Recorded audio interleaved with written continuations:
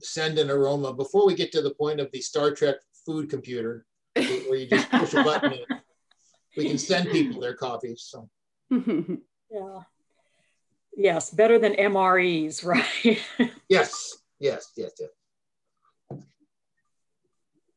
Well, is my camera on? They caught me drinking coffee. So I think that's why it's coffee chat, right? Coffee chat. Well, you can drink coffee and chat. You can't do both at exactly the same time. So I'm going to stop drinking coffee and welcome everybody to our February 9th coffee chat. Welcome to the second week in February. Hard to believe that we're already there, and we haven't had any snow yet, so fingers crossed we might get away with it this year. My name's Matt Smith. The screen tells you who I am, so I'm not going to go into that. I'm your host here at Economic Alliance this morning. For those of you that are regular customers, thanks for coming back. And for those of you who are first to the coffee chat, we hope you make this a, I don't want to use the word habit, but a regular occurrence. Certainly it's all driven by what topics you find of interest, and that burden is on us to come up with topics that people are willing to chat about. So far, we've done a pretty good job. So this morning, it's a very timely topic, given what we've all been through for the past almost a year. That's another thing that's hard to believe. And so to lead us through this coffee chat, we have two subject matter experts this morning. The first is Dr. Camis Milam, who is the Chief Medical Officer with Compass Health. And excuse me, but I'm going to read this because I don't want to miss anything. She's been there since October 2017 and is responsible for all Compass medical services and their integration with other clinical and social service functions within the organization. Welcome, Dr. Milam. With Camis is Kelly Hatfield, who's the CEO and owner of Absolute Advantage, my apologies. She's been in the leadership, recruiting, and HR field for over 25 years. Along with her business partners and teams, they have created 3 successful HR-related businesses aimed at matching exceptional talent with top organizations. Both are valid and valued EASC members. So let's get this show on the road because I'm adding no value at this point. Dr. Milam, the show is yours. All right. Thank you, Matt. Yep. And thank you all so much for inviting me to speak with you today. And it gave me the opportunity to meet Kelly and for us to learn a little bit about each other's work before we shared it with you. So for starters, I want to tell you just a little bit about Compass Health and our recent efforts. A lot of you might know that Compass Health is a community mental health center. We have offices in Everett and Linwood and several smaller, more specialized offices around Snohomish County, as well as the other 4 counties of the North Puget Sound area. We work exclusively with Medicaid or Medicare/Medicaid individuals, and mostly with people who have serious mental illness, although we do some counseling-only services as well. We provide specialized behavioral health services for all ages. So in addition to integrating counseling and medication therapy, we also have intensive wraparound services for children and youth, as well as adults, residential treatment facilities with durations of 1 to 2 years, and permanent supportive housing. In just a couple of months, we'll be opening 82 new permanent supportive housing beds at a beautiful new facility on our Broadway campus. And then hopefully in early 2022, we'll begin work on phase 2 of 3 of building on that site to create an integrated healthcare facility for individuals with serious mental illness there at the gateway to downtown Everett.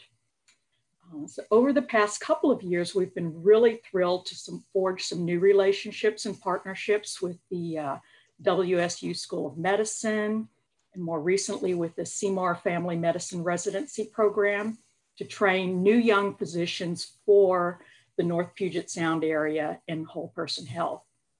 Additionally, we maintain the practice of providing clinical preceptorships for nurse practitioner students and for counseling interns. And we're really looking forward to opening more opportunities for other healthcare students to learn more about community mental health and integrated healthcare. Our major focus over the next few years is to continue the ongoing process to create hope and promote recovery by advancing whole person health. We do this by improving care coordination and using evidence-based best practices to provide the best integrated care possible to those we serve. So that's a little about us. As you can imagine, mental health self-care is and has been of major concern to us here at Compass Health.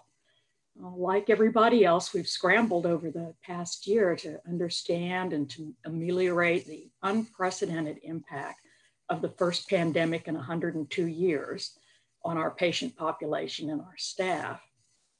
In the first couple of months of the pandemic, as we were watching and understanding this, the Washington Department of Health reported a 20% increase in domestic violence, as well as steadily higher increases in alcohol and marijuana tax revenues, which have continued, meaning we're all finding our own ways to deal with this. The state has also seen an increase in background checks for handguns over the past few months and rising numbers of youth suicides, which has led to a more recent increasing concern for adolescent mental health. We began to respond to this almost a year ago now by increasing our telehealth services 100-fold to continue to provide service to those whose lives had become more restricted and were unable to actually come into the office for their appointments. And at the same time, we had all the same concerns that all of you in business have likely had with finding adequate personal protective equipment to protect those in our workforce who were essential and who had to be out and interacting with community members. And while we at Compass have seen certainly higher levels of distress and anxiety in the individuals that we work with who have known mental health issues, there's also a lot of new mental health and behavioral distress in people who are dealing with the added stressors due to the pandemic. And that's where I want to go, and Kelly will follow on a little bit more. It's true, not only in our own communities, but nationwide. In mid-August of this past year, healthcare professionals learned that data from a voluntary online mental health screen, which was released by Mental Health America, huge foundation, had found a dramatic increase in depression, anxiety, psychosis, and suicidality.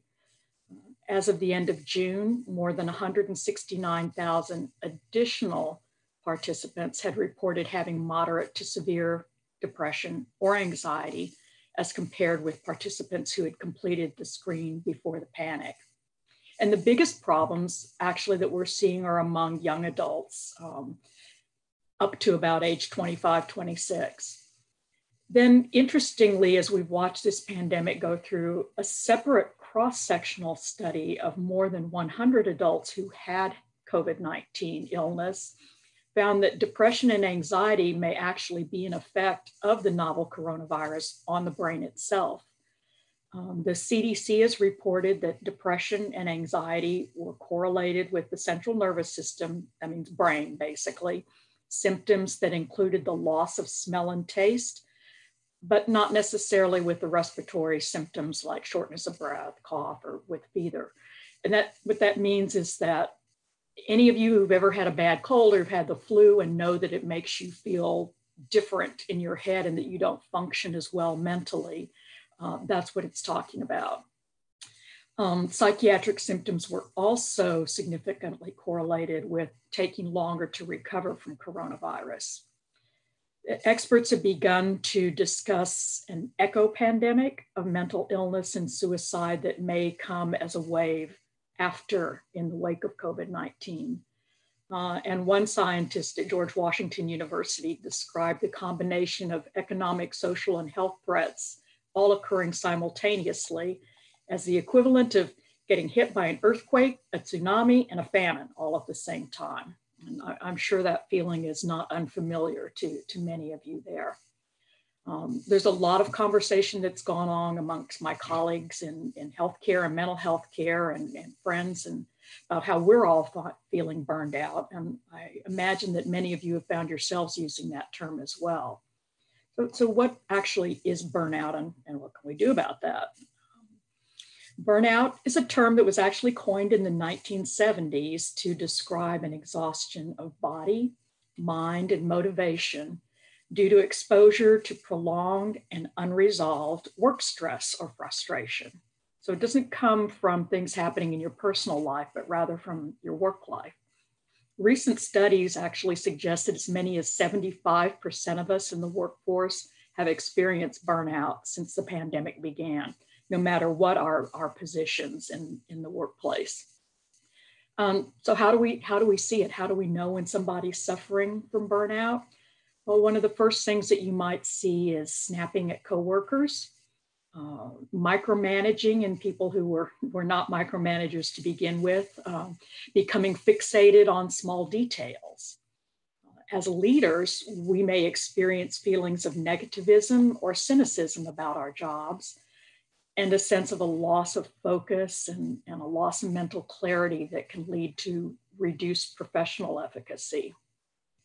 Burnout doesn't have to do with the number of hours that you work, but it has more to do with that feeling of having stress that you cannot resolve, that you can't find an answer to, something we can't fix.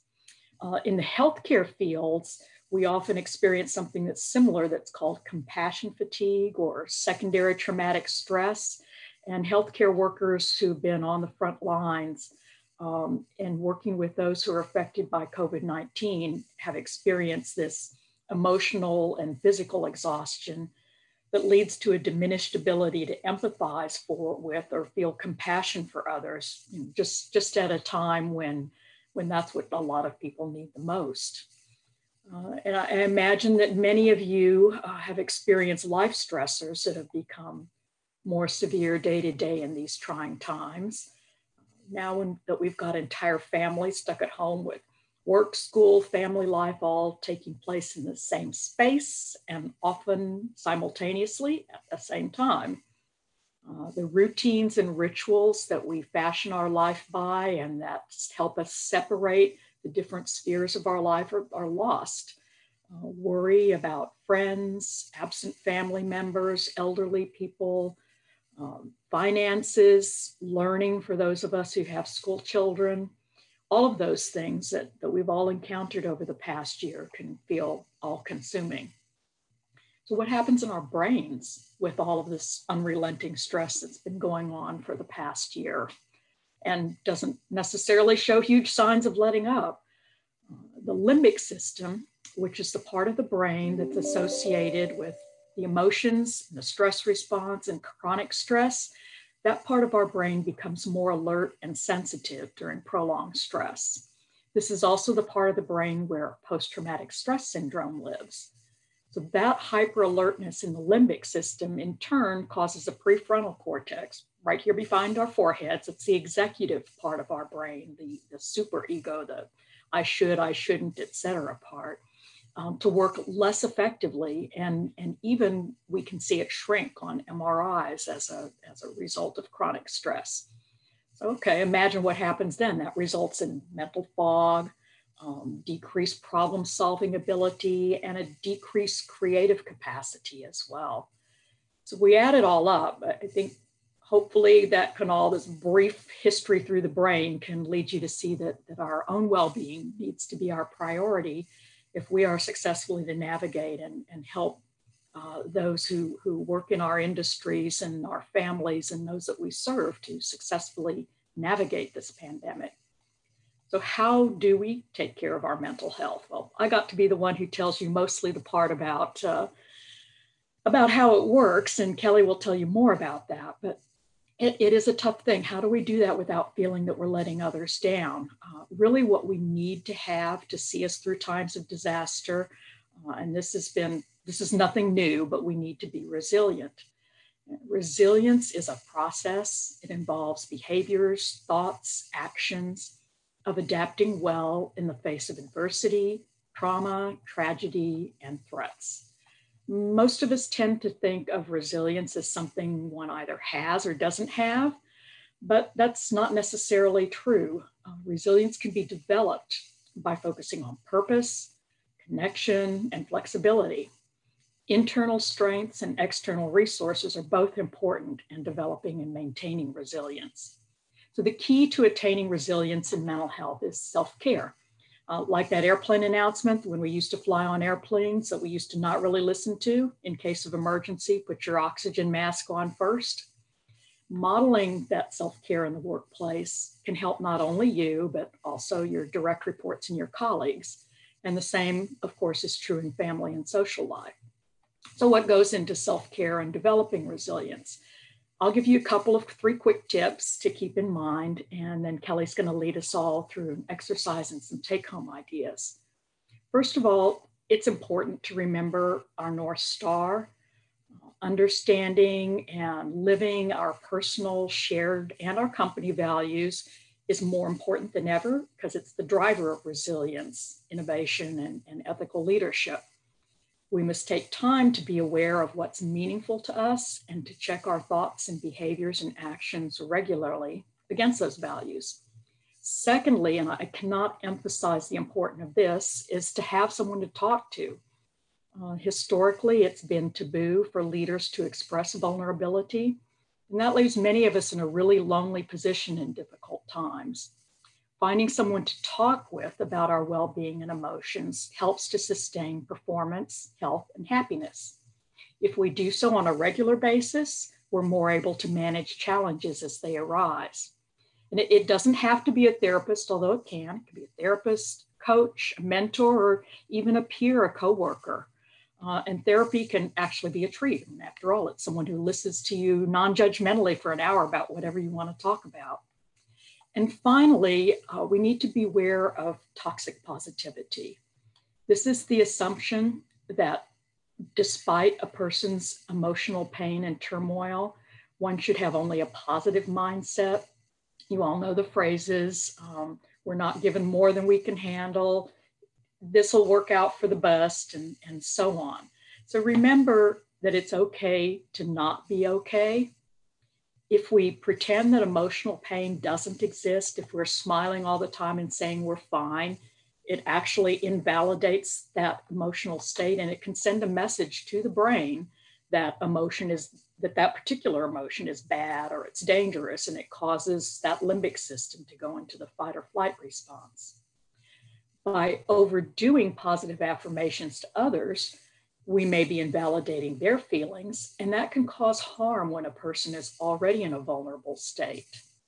And the ultimate effect can be to perpetuate the stigma that mental health issues equate to being weak-minded and incapable. So what do we do to create resilience to weather the storm when all these bad thoughts that I know that I've had, and I imagine that you have too, and feelings come up despite our best efforts to push them away? Well, the best way to actually handle negative thoughts is not to push them away, but to name them, to recognize them, to let yourself feel them, and then to let them pass through you. It's really, really important to remember that an abnormal emotional response to an abnormal situation is normal. There's a lot of resources around. I sent Katie some of the easiest ones where you can find some things to share with coworkers. And we have a webpage on our Compass Health website, our COVID-19 webpage, Caring for the Whole Person Through COVID-19, that has some good tips on it as well. So I will stop there and turn it over to Kelly. Thank you. All right. Woo-woo-woo. Thank you. I am going to share, I put together just a little presentation here. I thought it would be fun and more interesting than looking at me. So let me pull this up here real quick. All right. Okay, do you see my screen? Yes. Awesome. Okay. So let me move my little pictures around here. Excellent. All right. So, again, Camus, thank you so much. I'm excited to kind of piggyback off of what you just shared. My name is Kelly Hatfield. I'm the founder of Absolute Advantage Leadership. And at Absolute Advantage, we provide high performance training, leadership development, and consulting to companies who are committed to building more engaged, productive, and high achieving teams.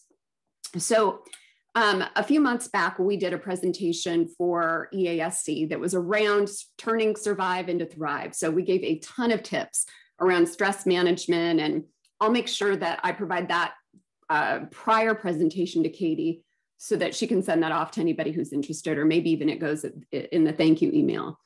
But we gave so many tips, and Camus just gave some great tips as well. But how do you develop the habits necessary to overcome burnout and COVID fatigue?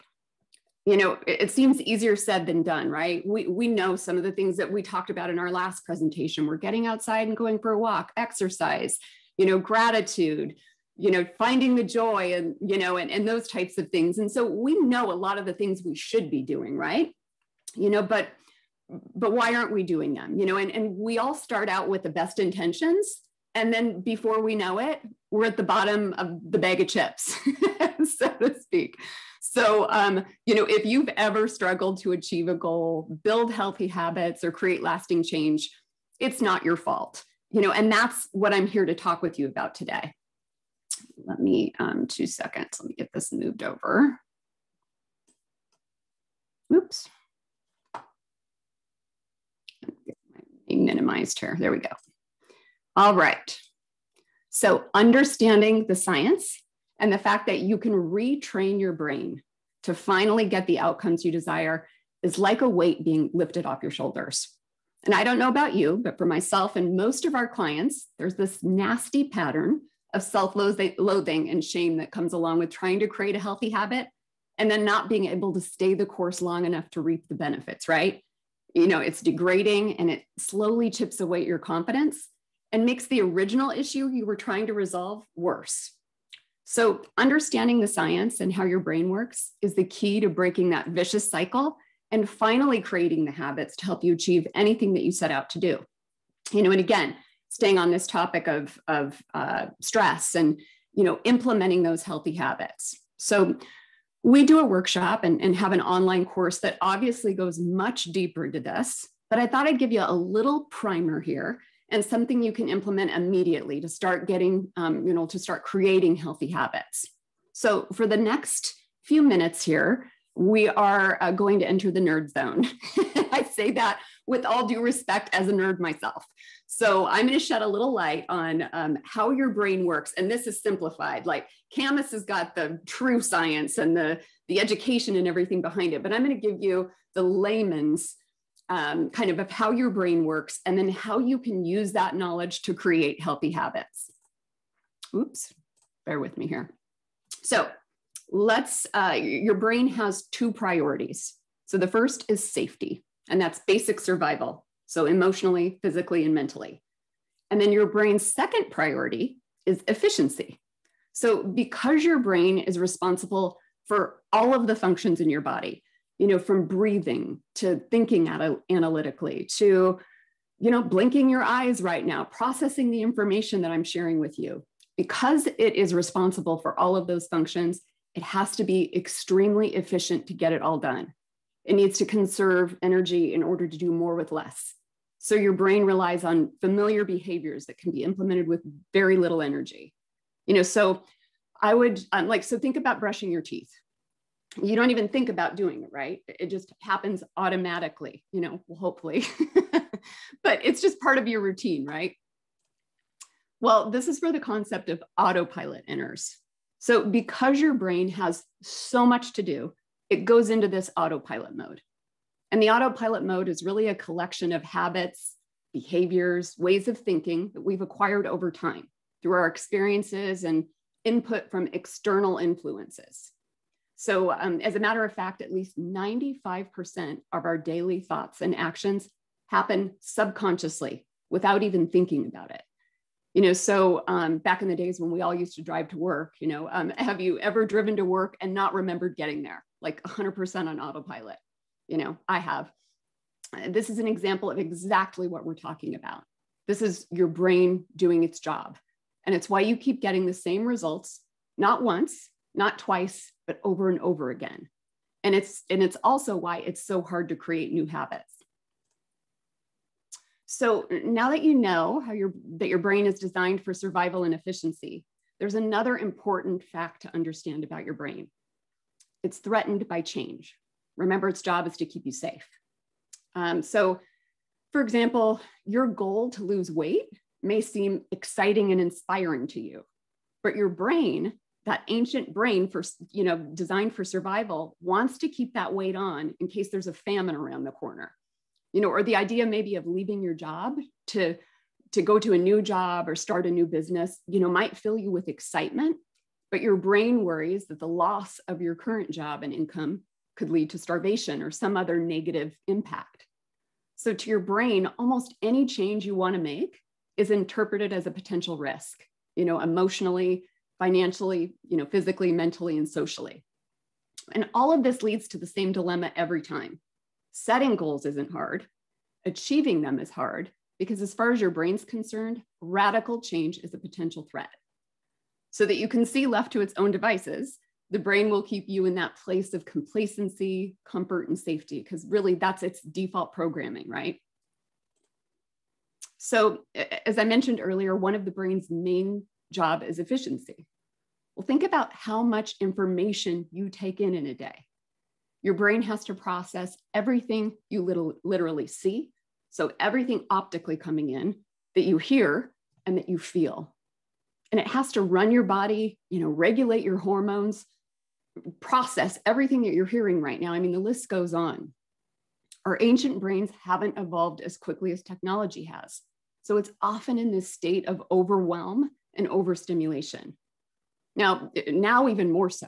I mean, as a matter of fact, we process more information in one day today than we did in an entire year, the year I was born, which we won't go there, but it was a while ago. So really think about that for a moment. Your brain is on overload. Without clarity, without a clear focus and path forward, your brain doesn't know what to focus on. So it guesses based on your old conditioning and patterns, and it relies on that autopilot. So to get your autopilot working for you rather than against you, there's one more really important thing you need to understand about your brain. And that's your reticular activating system. To put it simply, this is your brain's filter.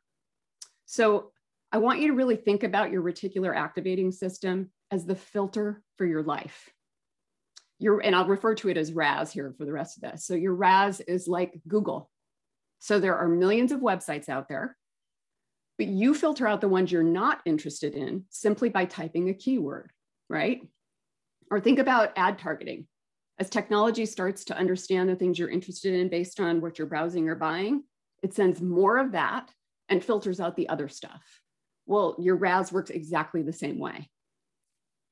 So the messages that get through your RAS are pretty much the ones that are currently important to you right now.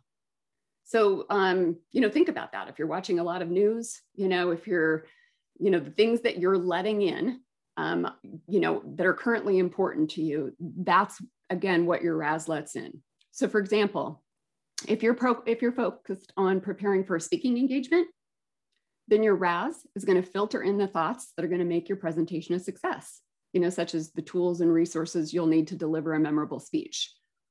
I had a conversation with a friend of mine, really right along the topic of what Camus was talking about earlier, which, she's been thinking a lot about her mental health and her ability to focus, and was even wondering whether ADD, was something that she should consider or talk to her doctor about. Well, lo and behold, she starts seeing all this stuff in her feed related to ADD. She's seeing commercials everywhere. She's picking up on things in conversations. And we joked a little bit about Big Brother watching, listening in on us, but more than likely, it was her RAS filtering in the information that was top of mind for her at the time. Or another example would be if you're in the market for buying a certain type of car, then you'll see those cars everywhere, right? So why is this important? Your brain will look for what you tell it to look for. If you aren't actively influencing your RAS to achieve the life you desire and create those healthy habits, you'll never get there because, as I mentioned earlier, your brain just has too much to do and it'll rely back on that default programming, the programming meant for safety and efficiency. So I want to give you a little tangible and visible example here. So how many times do you think you've seen the FedEx logo in your life? 100 times, 1,000 times? Well, when the founders of FedEx were designing the logo, it was important to them to include some key elements of the values of their organization. So that said, measurement and metrics are an important part of their culture. So what if I told you there was a measuring spoon in the logo to illustrate this value? So do you see it? It's in the white space of the small e, so it's facing up, it's like a spoon in the white space of the small e. If I told you that because they started out delivering over the road, they wanted to include a tire in their logo to depict their roots and where their company started. So, there's what if I told you there was a tire in there? Do you see that? It's that round part of the blue D. And it's kind of coming off the straight part of the D there, the blue D. And so the tire is coming out towards you. Another element that was important to the founders of FedEx was to depict that forward motion of delivery. So they wanted an arrow incorporated into their logo. So do you see it? It's in the white space between the large E and the X. So the reason why I wanted to give you a visual here is it's really a prime example of how the brain works. You've seen the FedEx logo hundreds of times, but until your RAS knew what to look for, as far as the elements that I just mentioned, you didn't see it. So now that you know how the brain works, what now? And again, that was super simplified, but just knowing some basic things about your brain is so helpful. So what's the solution?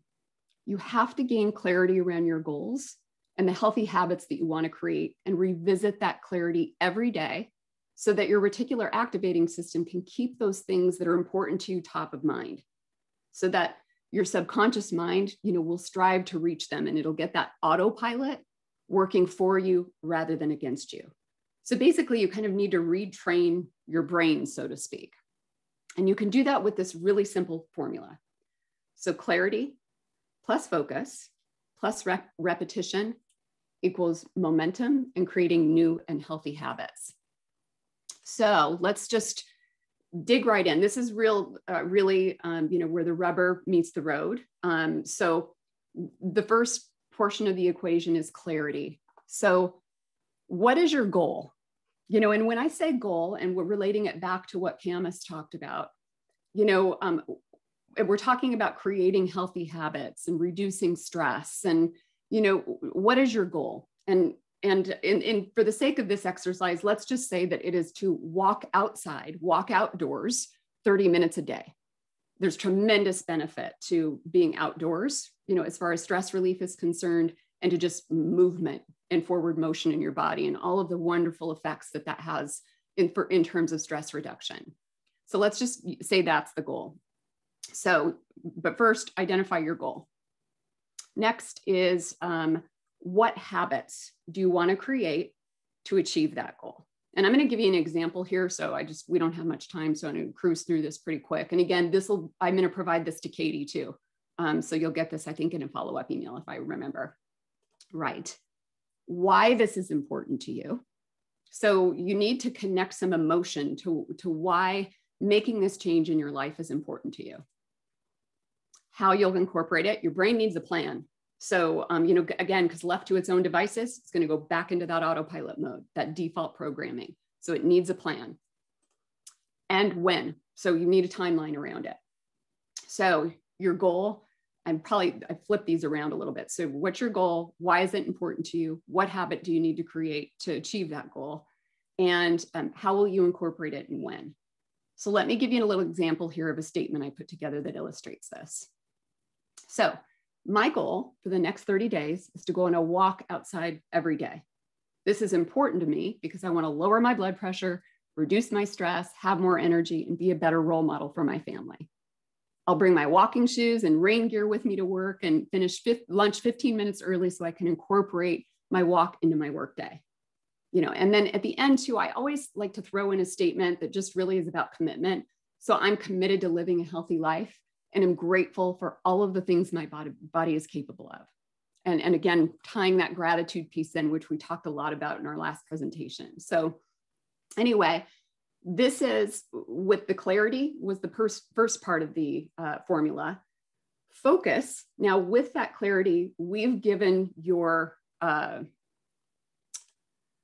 we go.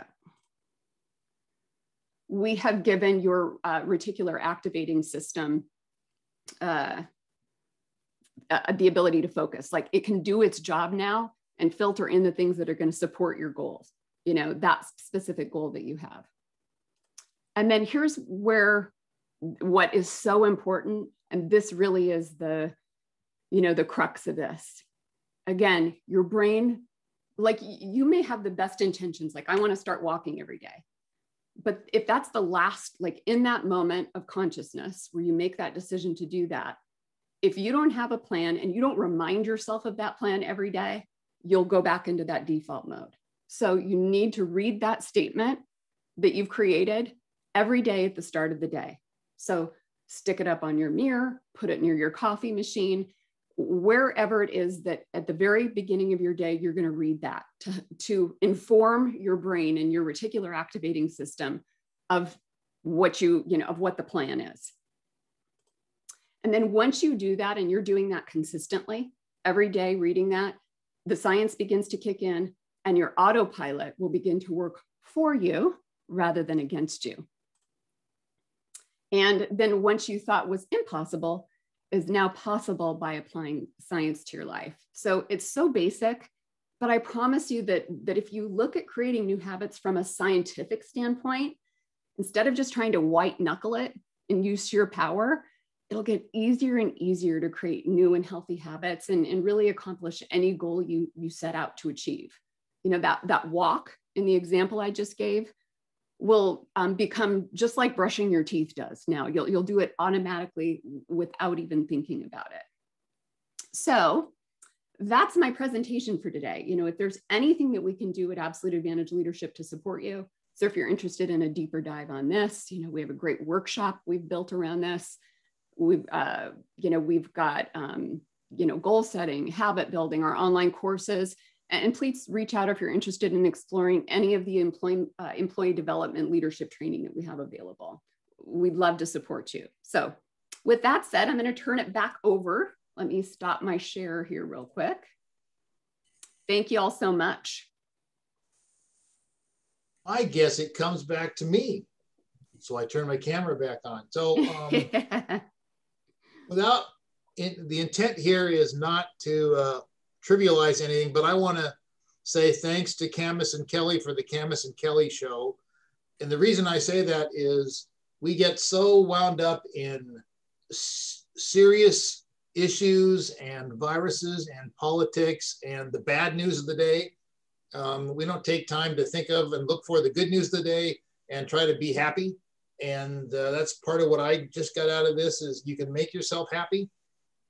But I'm going to lead into Kelly with the follow-up question since you just finished your little thoughts of, since your brain is a habitual animal, how long does it take for, you can't just read that thing one day at the mirror and say, life is good. So no, is this weeks, months, years? How do you break a habit that may be decades? Yeah, no, totally. And it really is dependent, you know, on, well, let me give you an example here really quick. So if it's something that's like a natural tendency of yours, you know, it's easier to start to create, you know, a new habit. But, you know, so let me just, the important part to remember here is the consistency. And it does take a little while. So like I've used this technique with something specific that I needed to work on as far as leadership was concerned, which was like many of the people who may be on this call, who are leaders, I would often get caught fixing all of the problems in the company and really kind of taking away opportunity from our internal team. Like they'd come in, have a problem, and then I would go into that solution mode and not give them an opportunity to and develop them and you know, so I built this into my routine, which is if somebody comes and asks me a question, I don't just solve the problem. I ask 3 questions in return. So like I literally did this exercise and, it took, I don't know, about a few weeks, so at first I would notice after I'd solved the problem and go, oh, I just solved their problem, and then I would notice it right when I was in the middle of it, and then I would start asking questions. And then, it just became second nature, where as soon as they walked in the door, I would start, I would ask questions first before I would even, bring a solution to the table. So, that took a little while. Other things, as soon as you start to bring it in your awareness, you'll be like, oh, you'll recognize like the walk every day, for an example. At first it might be, oh, I missed it today. I didn't go on my walk, but you're thinking about it. You're like, oh, I really need to go on that walk. And then soon it just starts to program. So for some people it's quicker, like it happens immediately. Other things might take a little longer. If again, it's a habit that you've been working, it's a pattern that you've had for a really long time that you need to break. And I don't know, Camus, do you have any, other additional thoughts around this about how long it takes to create a habit? There's all kinds of research on this. It used to be 21 days. Now it's, 6 months, what are your thoughts? Well, I think some too, that what you pointed out, Kelly, is that a habit, if it's kind of going against what our brain is already telling us, is much, much harder to develop and much easier to fall out of too, like that walk. Yep. If your brain's telling you you need to be sitting at home at your computer working on something instead of that walk, then the first day that you miss it, you might fall back out of the habit again. But you're right, the research out there is amazing. And the other thing that's really interesting with this too. So, let's say that, as far as it going against your, that grain, the walk, for example, isn't something that I think, just again, creating that awareness around it and, starts to bring it in. And if you can connect emotional things to it too, that helps. So anyway. Mm-hmm. And we can trick ourselves into things too. Like I was really taken by the story that you told about your friend who found herself feeling foggy and unclear and having a difficult time and started thinking about, well, maybe there's something wrong with me. Maybe I have ADD. Maybe I have something, instead of being able to say, hey, life is really tough right now and things are hard. Yeah. I just can't, it's so important to acknowledge that to ourselves. Absolutely. Great. I wanted to make sure something isn't overlooked. There was a request in the chat that was directed at you, Camus, from Terry Cleveland at Fairfield Senior Housing, wanting to know how she can connect with your organization so that her residents are able to take advantage of what you're doing. So I sent her something back privately in the chat. Thank you. Very good. Appreciate that. One of the things I got out of the chat and out of this was the need for us to be supportive of each other and not to sit around and dwell on, oh my goodness, life sucks, but to reach out to your friends and colleagues and engage them in conversation, because this whole process has done nothing but isolate us from each other. Mm-hmm. And we need to not be passive about it, be very forward and say, I'm in charge. I'm gonna step back in and change what I'm doing. I guess my next question I have for Camus is, if they announce next Monday that the pandemic is over, life goes back to where we were, or I mean, we've ramped to a certain position in life, we're gonna have to ramp back again. So how does that happen? Well, so we wish life would go back to normal. I guess one of the questions is, what is normal? I imagine most folks have heard the new normal phrase bandied about quite a bit. But, it's like, we can never unsee this. This has happened. This has impacted us all. I saw a comment in the chat about, kids who don't have, kids are little pack animals, especially teenagers, and they haven't had their pack, and that is incredibly damaging to them. So if tomorrow we all are vaccinated and coronavirus is magically gone, then we still have this trauma that we're carrying around with us. So we still have this response that over a year has become ingrained in us. And we're still going to have to do this hard work to reach back out, to find our joy again, to not be afraid to grab the joy, to find the joy and to grab it and to go for it. And we do, most of us, and probably on this chat, I would guess that everybody, tends to respond kind of like Kelly's friend did. There's something wrong with me if I'm having difficulty with this. And I think that's something we're going to have to continue working on.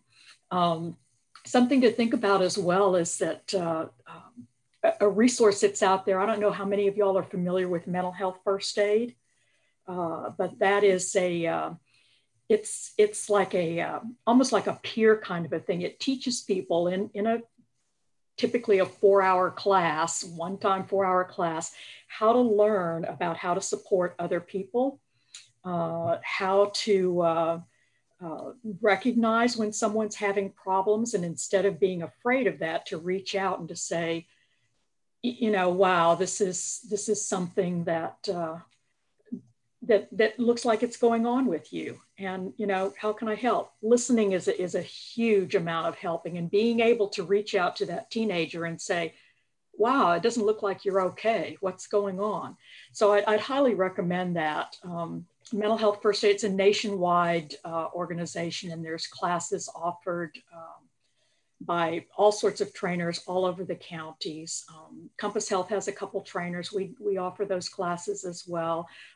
In Snohomish County, the Snow Isle librarians all got trained in mental health first aid, because that's one of the places where people go when they're feeling badly. So reaching out, recognizing that nothing is normal. We're not feeling normal. It's not going to be normal again. Someone passed through the chat there that normal is a cycle on the wash machine. Yeah. And it's not a way of life. Then we can help each other to build that resilience and to find our way back.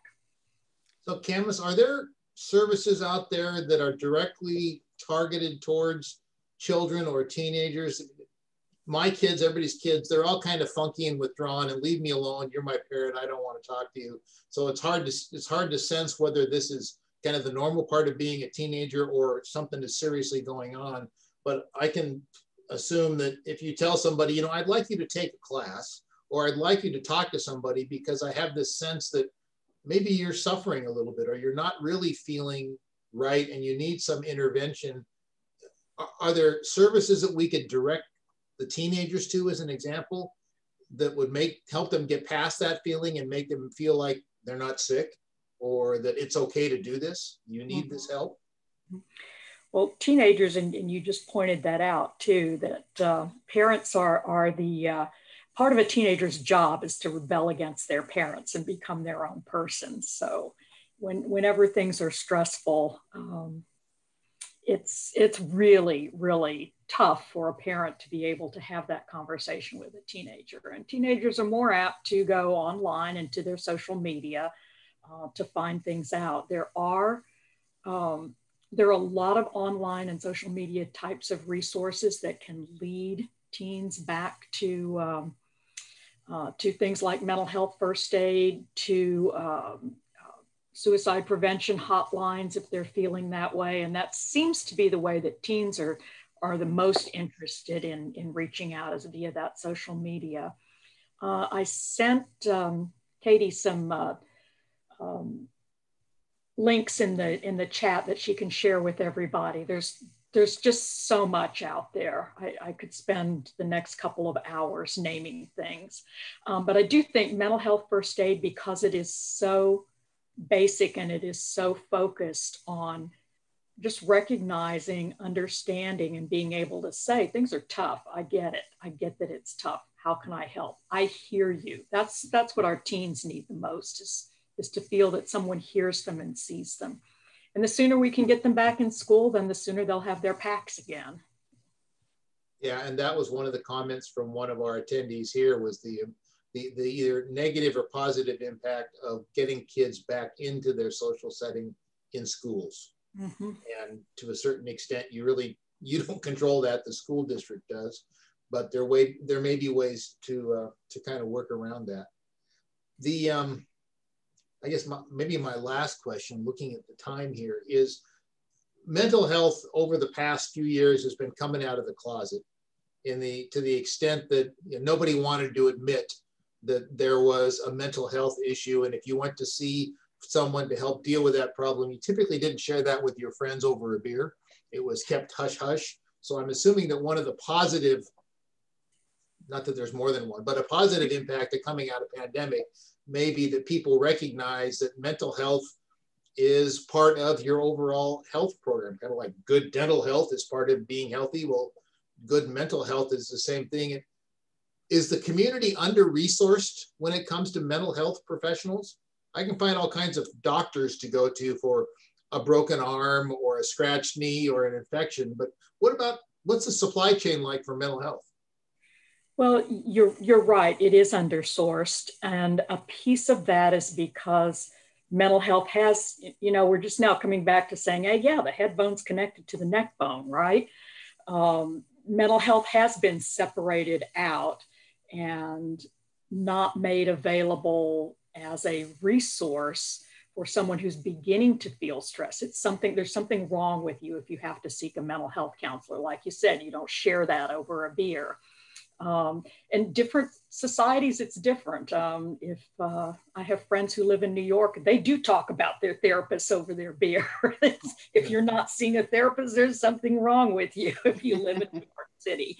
That may say more about New York, I don't know.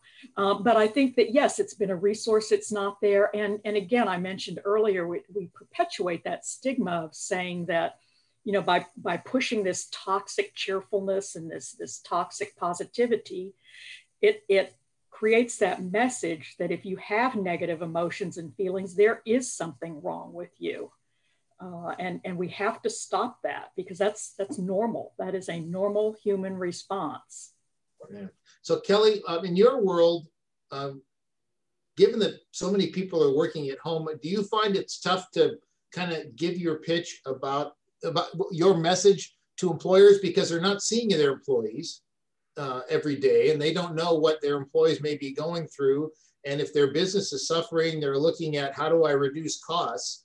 So, I mean, there's value to what you're offering, but I would think like maybe the system is pushing back at you a lot about, I don't have time for this, or I can't afford this. What's your reaction to that? Yeah, I would say that as far as I don't have time for this, your employees should be your number one priority. They're the lifeblood of your business. And, if you need to tune into and understand what's happening, find ways to connect with your team, ask them how they're doing.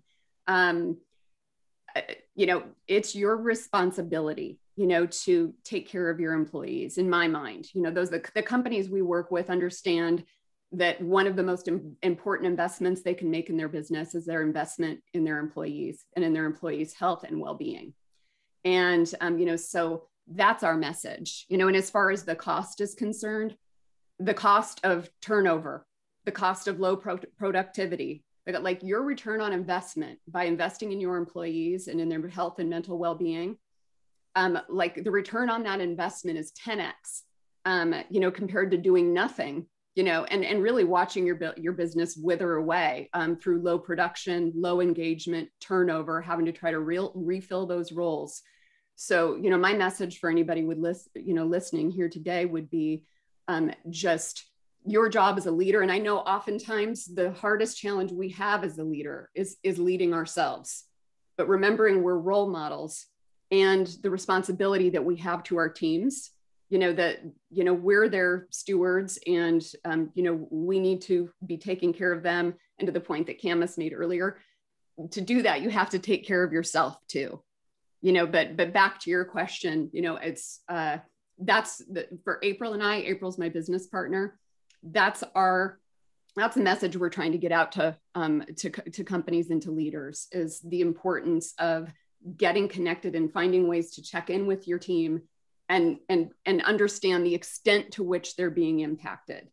And the next one last thing I would say is that if you in any way, shape, or form, with the tools that you have as a leader, and if you in any way, shape, or form are being impacted by what we're going through as a society and a culture right now, you can guarantee that your team, your employees are going through the very same thing, and perhaps on an entirely different level, because there's a financial piece and all kinds of other things tied into that.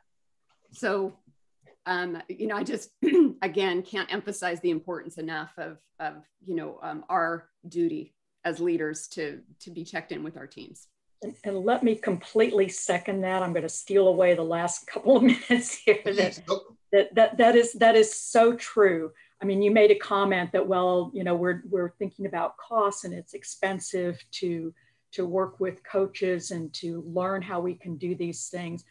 I can guarantee you that it's going to be way more cost effective to utilize Kelly's services for everybody in your team, that it's going to be to have individuals suffer with a bout of serious mental illness, which may become long-standing and may become ingrained, and it loses their productivity, their happiness, their livelihood sometimes.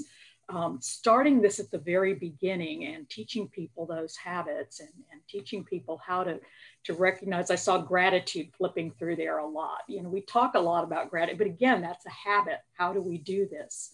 So utilizing those types of services to start in the beginning, that can save a lot of really costly and prevent medical care down the line. Absolutely. And two, when you're checking in with your team and you're creating that kind of culture too, that community, like I think right now too, and I don't know how you feel about this, Camus, but it feels lonely. We're more connected than we ever were from a technology standpoint, but feel less connected or more disconnected on an emotional kind of level. So you do feel like, oh my gosh, is something wrong with me?